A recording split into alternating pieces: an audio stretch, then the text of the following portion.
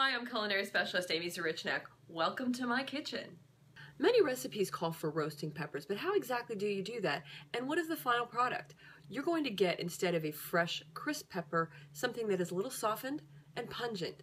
It's delicious in recipes, and I'm going to show you how to do it. Okay, we're going to get ready to roast some red peppers. To do this, you're going to want to have a set of tongs. You're going to want to have a bowl, some plastic wrap, and of course your peppers. We're going to start out by turning on the burner full blast. And this is really as simple as just setting the pepper on the burner.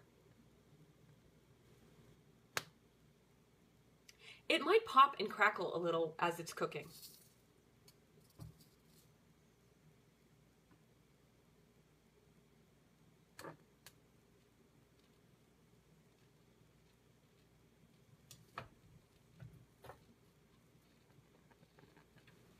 You don't have to be limited to one pepper or one burner.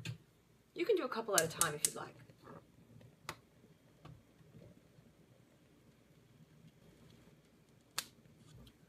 What you're looking for is this. This is the black that's starting to blister the pepper, except you want it everywhere. So you want to continue to turn it so it gets black everywhere, but you want to leave it on where it is for a moment so that it gets the entire area. It should be completely black on the one side before you turn it. You might have to actually hold it over the flame. Sometimes they'll do a little dance for you as they get heated. The top of the pepper also needs to be charred. Don't forget to get the bottom of the pepper. Once you have the peppers sufficiently charred and blistered, they're going to go back in the bowl and we're going to cover it with plastic wrap. This is going to help to steam them and enable those skins to come off very easily.